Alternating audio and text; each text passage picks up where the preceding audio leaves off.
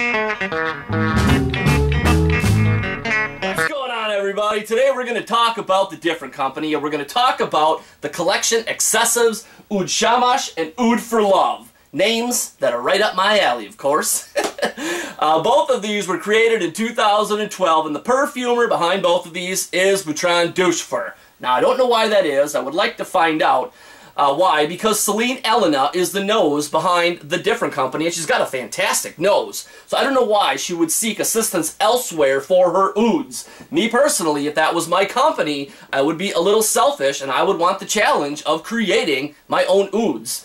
But I don't know why it is. Here they are. Bertrand did them, so let's talk about them.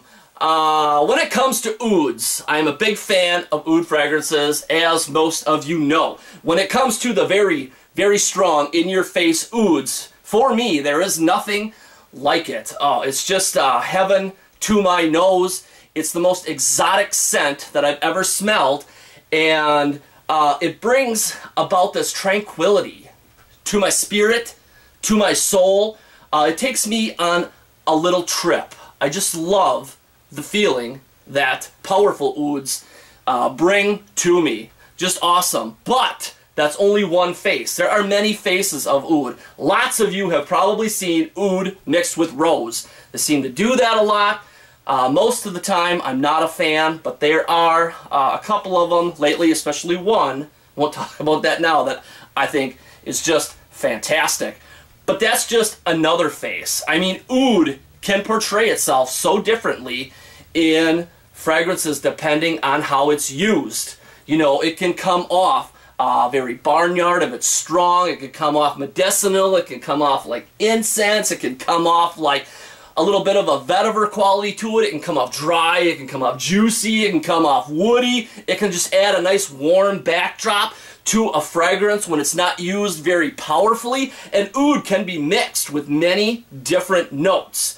A lot of the fragrances that you see out there that have oud in the title really don't even need to have oud in the title as far as I'm concerned. It's not like when you're talking about vetivers. You know, when you're talking about something like vetiver extraordinaire or Etros vetiver or vetivero by diptyque or Chanel sycamore. It doesn't have vetiver in the name. But when you're talking about most fragrances that have vetiver right in the name, that is the star note. That is the note that's in your face, vetiver, you know, and the rest of the notes are minimal and just the supporting cast. When it comes to ouds, most of the ouds that we encounter, oud is just a supporting player.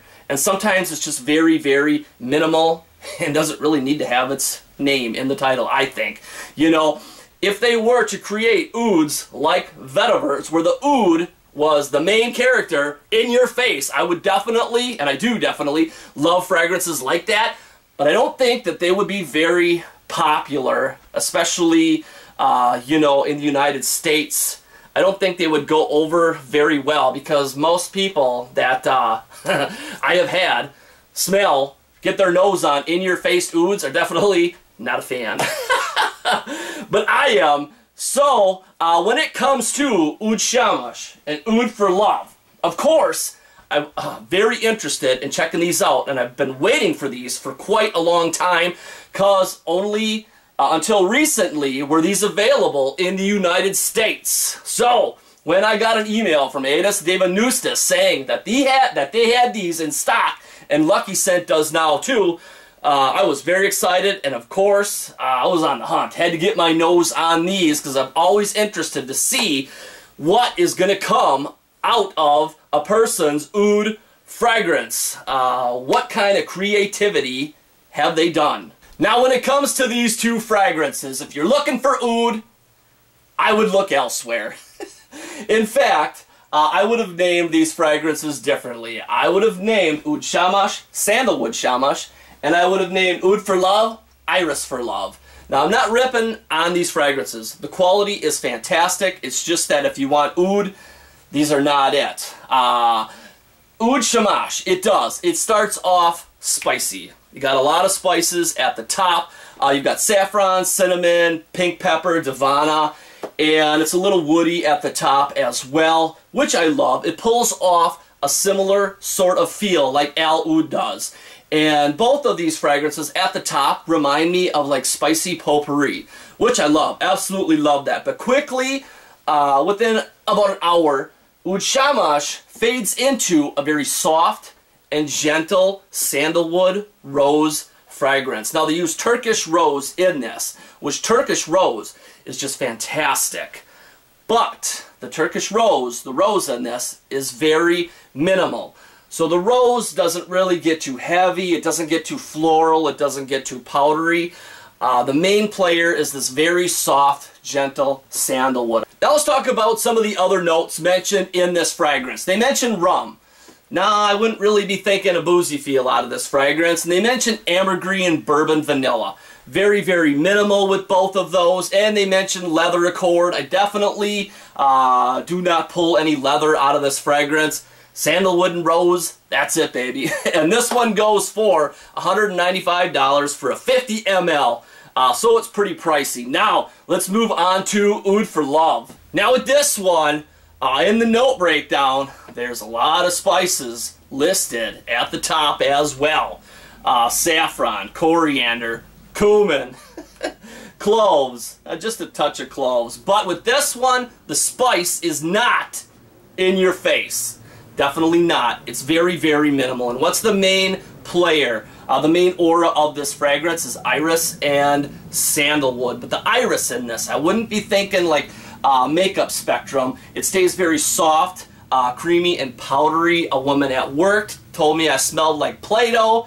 I can see that. It has that kind of quality with it. Very nicely done. Is there oud in there? Not really. But a very nicely done iris fragrance, I think. In fact, Oud for Love, I prefer this one over Oud Shamash, and it's an iris fragrance. But it's done so well. I love just the very minimal, the whisper of spices that are flowing with that iris and sandalwood. And what I really love is the journey that this one takes you on, because this one actually has some nice development throughout the day. And what starts joining the fun about an hour or two later is vetiver. And the vetiver, it doesn't get very dominant, but the way it acts in this blend is just awesome. It creates this little whisper, this raspiness of green vetiver that just joins the iris. And I just absolutely love that. And what also starts coming into play in the heart is the castoreum. Very mild, just a very mild animalic sweetness with the iris and the vetiver. And as this fragrance keeps developing, the creaminess from the iris and sandalwood changes to more of caramelized amber, almost like a cocoa type of feel. But it's very soft, it's very gentle. This one as well, I would give it in the projection area. I would give this one average, and I would give Oud Shamash a little under average. And when it comes to longevity, with Oud for Love, this stuff goes clear into the next day. But Oud Shamash, not so much. Maybe like 6 to 8 hours, I would give it that. So, I would rank Oud for Love as the better of the two, but I don't know. They work differently for everybody, and I know that there's a lot of fans of Oud Shamash out there. And I have also read that some people have found Oud for Love too feminine. There are a lot of florals in this one. I mean, we got iris, tuberose, heliotrope. Lots of notes for me that I look at and go, stay away.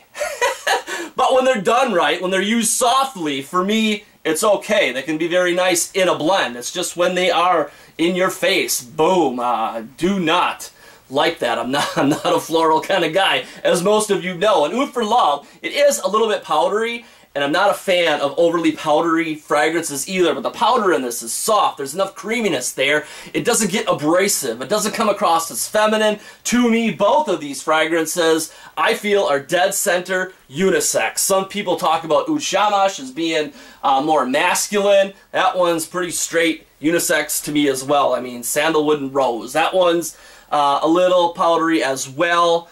But the creaminess of the sandalwood kind of outweighs that, and it stays very gentle.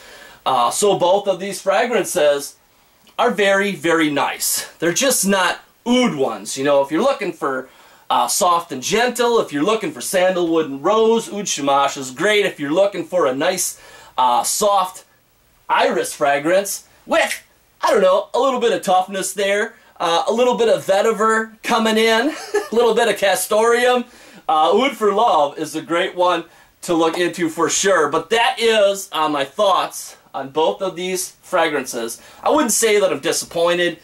Maybe I am just a little bit, because, you know, I was hoping to see something great done with oud, and you're really not going to find that in these. At least I didn't.